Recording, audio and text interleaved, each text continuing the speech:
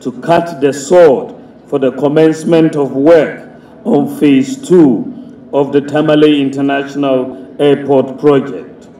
4 years on, the project has been completed and ready for commissioning.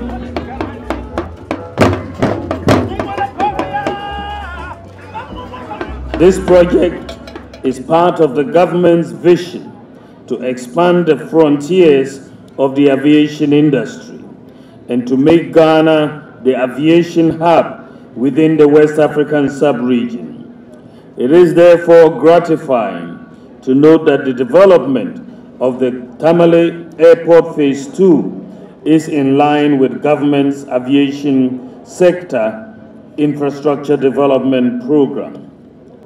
This project is so dear to the government and particularly the hard-working people of the northern region and its trading partners across the length and breadth of the country and the sub-region.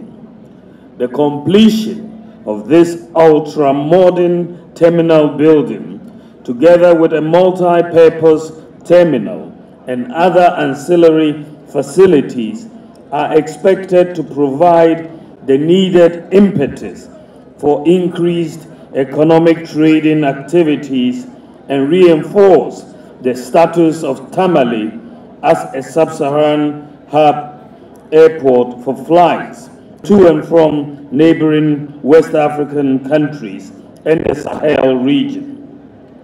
The Tamale International Airport will serve as an alternative to the Kotoka International Airport.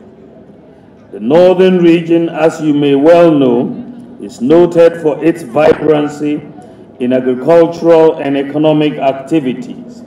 Above all, it is endowed with rich tradition and culture.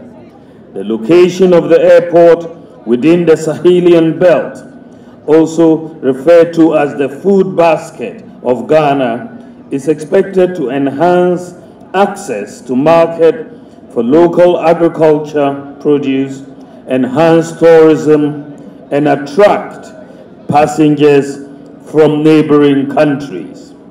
Indeed, the government intends to use Tamale International Airport to support programs of the Northern Development Authority of Ghana to harness fresh agricultural produce for export to other parts of the world and to generate employment and create wealth in this geographical zone. The boost in agriculture would be leveraged to support the development of agro-based industries in northern Ghana. And this is in line with the widely acknowledged and well-founded government's one district, one factory policy.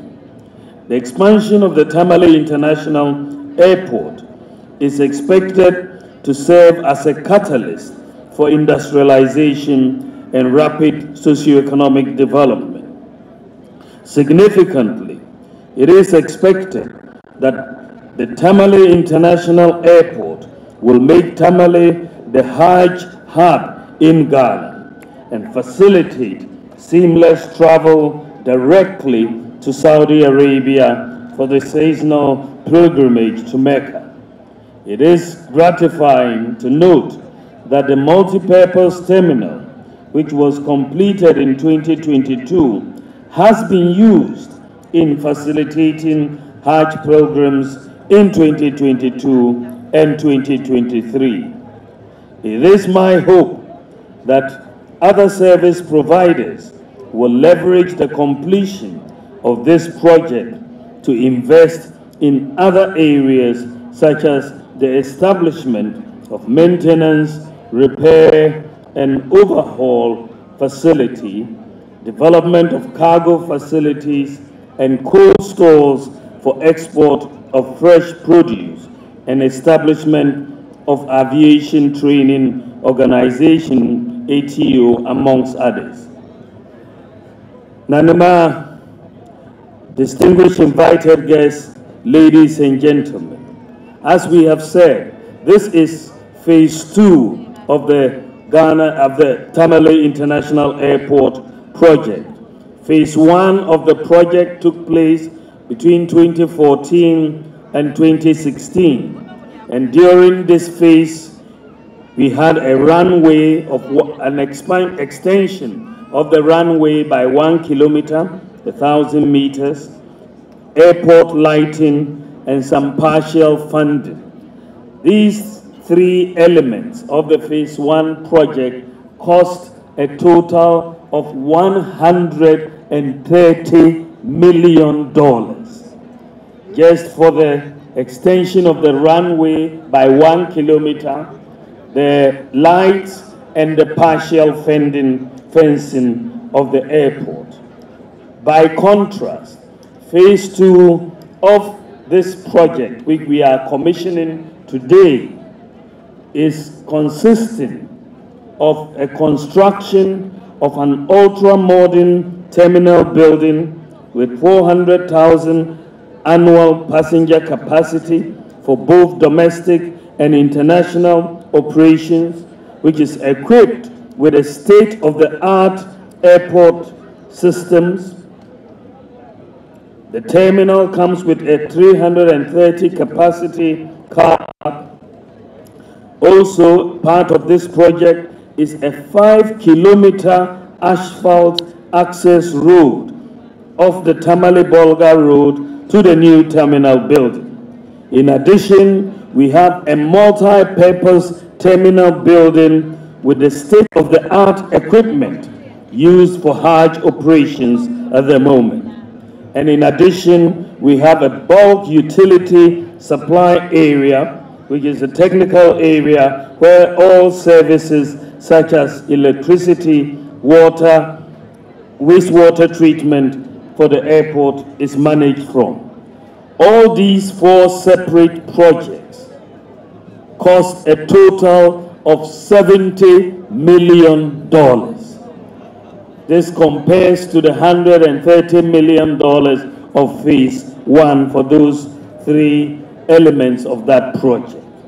Distinguished ladies and gentlemen, I would like to at this stage congratulate the consultants and the contractors for a very good job done with their relatively limited resources.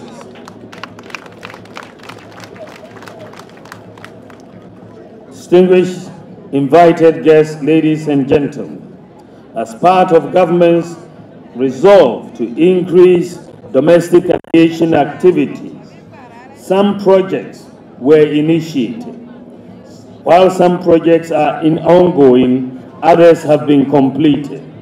These include the Kumasi International Airport Phase 2 and 3 project, which is 95% complete. The rehabilitation of the Sunyani Airport, however, has been completed and was commissioned in August 2022. The focus of government is to strategically position Ghana's aviation industry to give it the needed recognition amongst its competitors in the sub-region and beyond.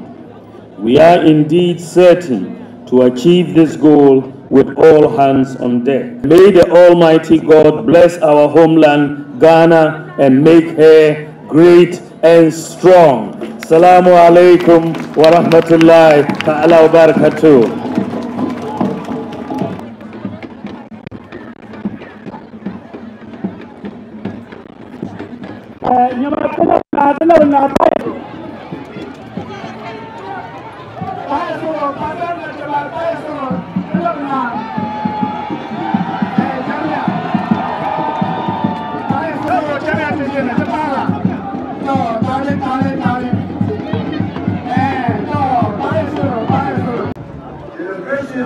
Of the airport will derive numerous benefits for the northern sector. It will help to open up tourism in the region and promote trade. The completion will help in connecting the region to the rest of the country. I want to thank the consultants and contractors who built this new edifice for the Ghanaian people. Once this commission is over, the The people of the North and the entire Ghanaian people look forward with keen interest to the first non-ice-bound international flight to any part of the world. Ghanaian people are also looking forward to the first international cargo flight to export fresh foods, vegetables, and other agricultural products to Europe and other parts of the world. These cargo services will create jobs for the people and bring relief to farmers since their farm produce will be exported on a timely basis. To promote the export of fresh vegetables and other food products, I wish to appeal to government to embark on the development of irrigation dams in the region. The people of Ghana are also hopeful that the maintenance, repair, and overhaul facility within the hangar will serve as a regional aircraft maintenance hub to attract airline operators within West Africa to use the airport for maintenance and servicing activities. Your Excellency, we want to assure the managers of the airport that they can always call on Nanaman to assist them in the maintenance of this facility, since the lack of it will make these investments non-productive and will derail the prospects of the managers from attracting other investors, particularly those in the private sector.